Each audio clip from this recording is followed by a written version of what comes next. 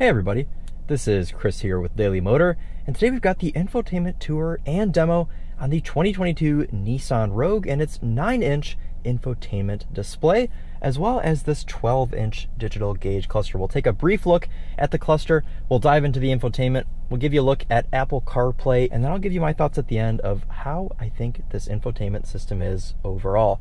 But before we get started with all of that, let's hop out, take a look at the car, just so you can see what we're working with here.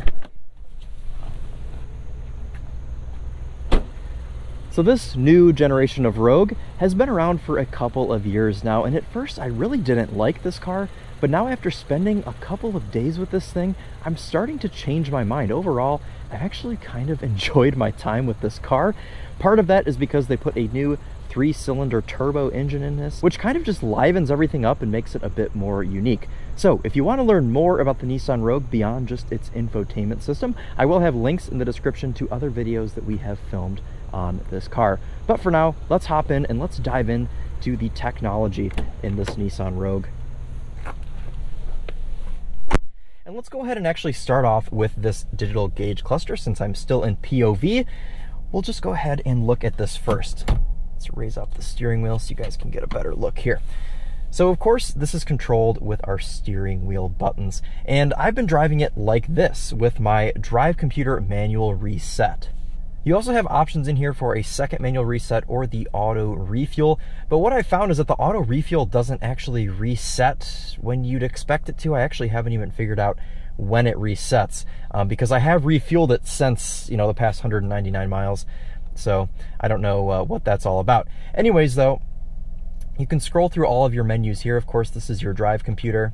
You've also got a screen that is totally dedicated to your variable compression turbo.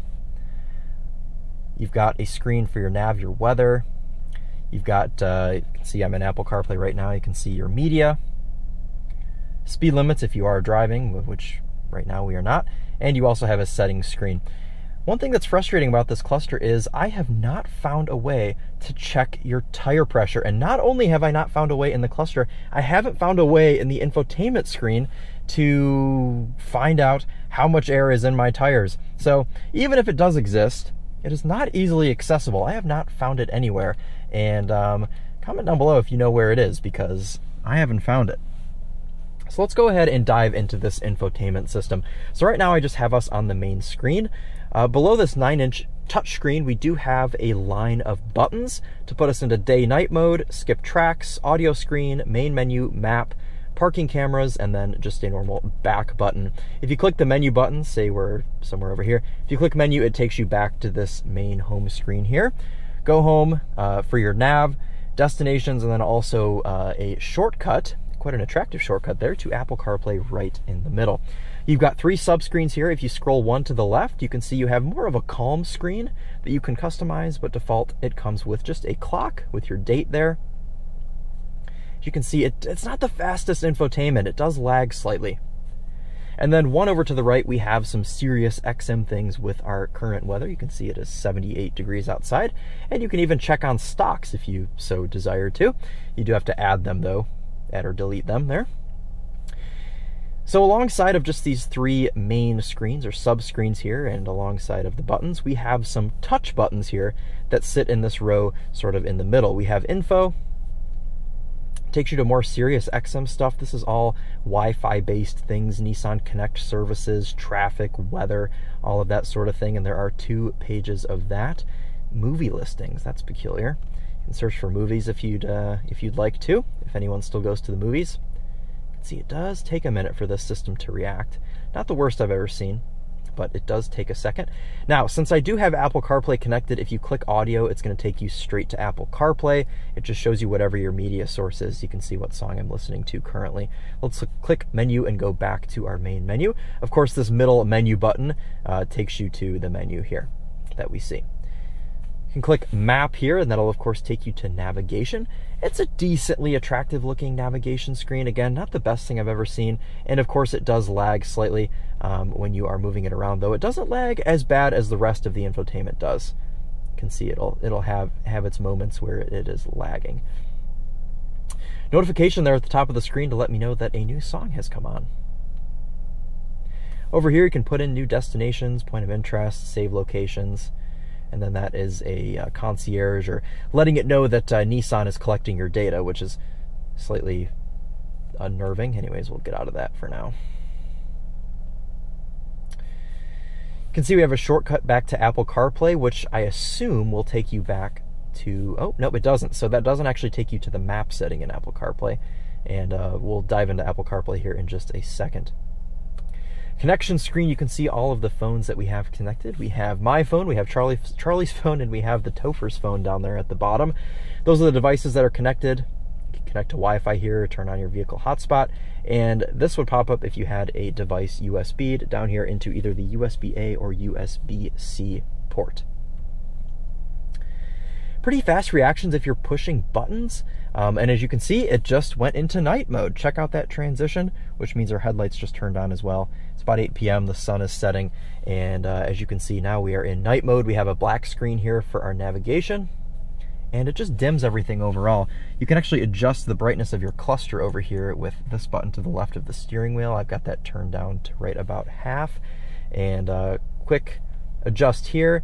What I like about this, actually, having this physical button, so this is day mode, this is night mode, but if you react fast enough, your brightness adjuster pops up right here at the top of the screen, and then it will go away after just a couple of seconds. But what I don't like about a lot of new modern infotainment systems is, sure, they'll give you a brightness adjust over here for your cluster. That works nicely, but you have to like dive in here really far to find a brightness adjust for the infotainment screen, and I really just don't like that. So it's cool that Nissan gives you that option right here when you take it into day or night mode to just quickly adjust your brightness to your satisfactory level or whatever you prefer. So let's go into Apple CarPlay and take a look at how that looks here. We'll go to our main screen. It is a full screen Apple CarPlay, 4 apps across, so it isn't the super wide view. And I've noticed that it actually reacts a little bit faster when you're in Apple CarPlay versus when you're just in the normal Nissan screen. So take a look at how fast this reacts, okay? And then we'll go back to the Nissan screen. You can see it does take a little bit longer when you're in the Nissan screen here. So we'll go back to Apple CarPlay. Hello? Take me back, thank you. Go back to Apple CarPlay.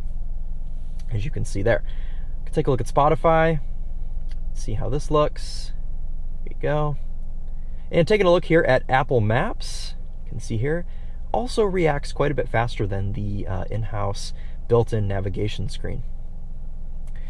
So let's go back, and actually I want to look at one more thing here, and that is our audio sources.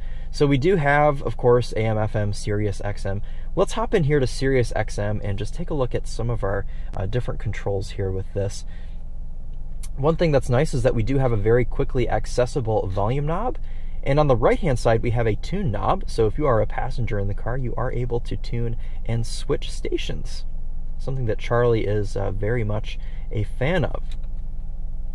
And if you push here you can cycle through your different sound adjustments, which is nice. I honestly appreciate all of the shortcuts that they've worked into this otherwise quite simple infotainment system.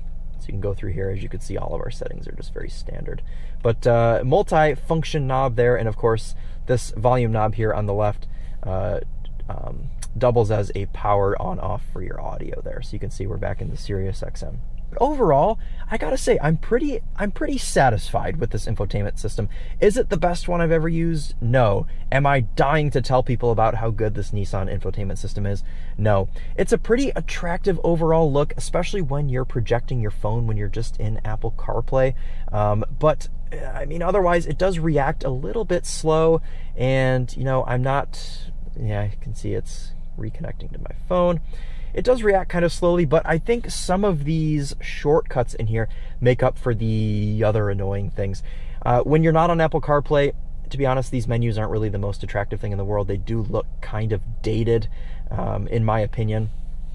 But I mean, honestly, I would give this like a 7 out of 10. I would maybe even an 8. Maybe I would give this a B for just overall functionality and. Like I said, again, the shortcuts, and then also just the ease of the wireless Apple CarPlay. I didn't mention that earlier, but it does have wireless Apple CarPlay, so that is a pretty nice feature to have here with this infotainment. Although maybe I would knock it down because I can't figure out how to check the stupid tire pressure. So Anyways, though, that'll wrap it up for us today. I hope you all have enjoyed this quick little tour here of the infotainment in this Nissan Rogue.